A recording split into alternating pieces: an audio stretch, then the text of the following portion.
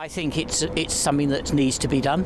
I think the tier system in theory was a good one, but unfortunately we live in a world where not everybody actually wants to keep to the rules. So it was definitely needed. I just hope that, you know, everyone doesn't struggle too much with having to be indoors again.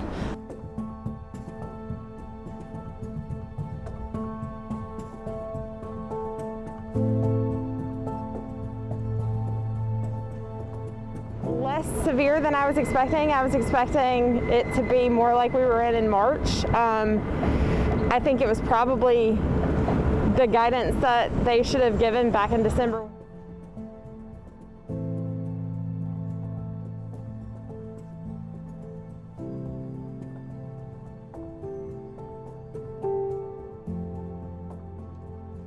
The majority of the public, I think, are just accepting of it.